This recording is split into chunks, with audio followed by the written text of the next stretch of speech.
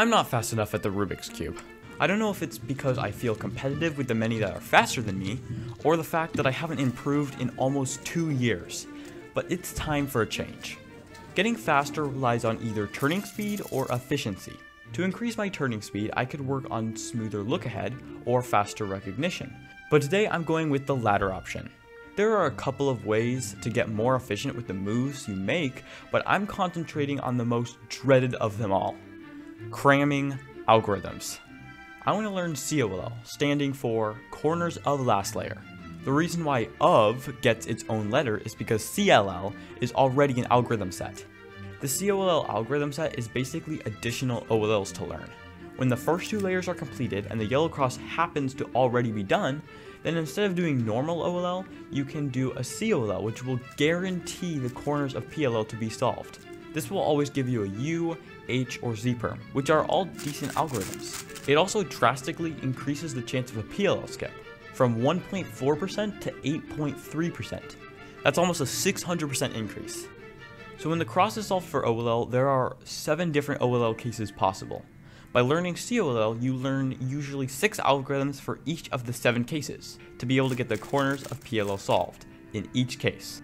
This does exclude the student and anti-student cases, because it is generally agreed that it's just faster to do them normally because of how fast they are as algorithms. On top of that, the H case, instead of having 6 extra algorithms to learn, only has 4. So by taking off student and anti-student, and then taking 2 more algorithms off because of the H case, we are left with 28 algorithms to learn and recognize, and then solve. On top of that, spring break is coming to an end, so I only have 2 days to learn this entire algorithm set before I'm swamped by the clutches of school again. Let's get memorizing.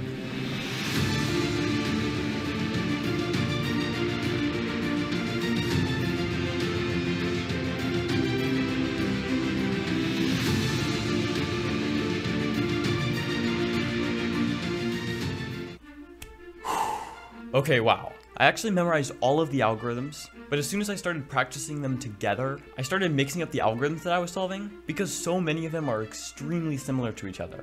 See you tomorrow to see if I can separate these algorithms in my mind.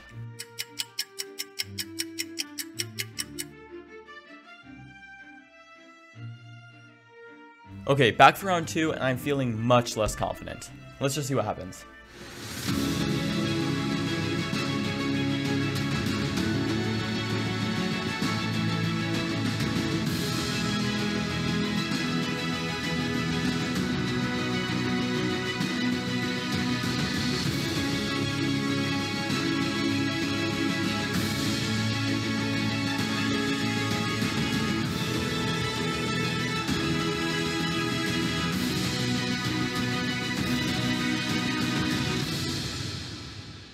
It's the end of day 2, and I think I finally got it.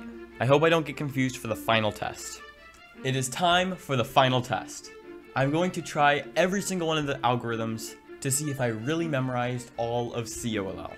These algorithms are scrambled randomly, and I don't know what I'm going to get next because of my wonderful scrambler who has agreed to scramble all of the cubes. So let's see if I have success or if all of this work was for nothing. It is time. Pass me the first cube.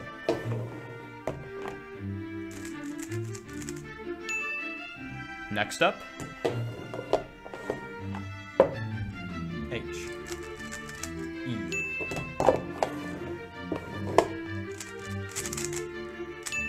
bingo, pie case,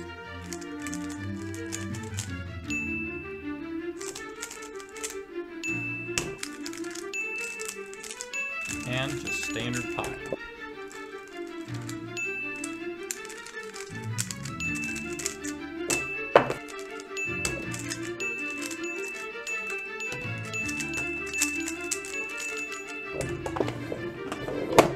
And the final case.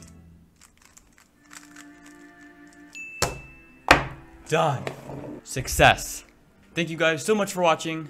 Here's a video that YouTube thinks you'll like. Catch you in the next one.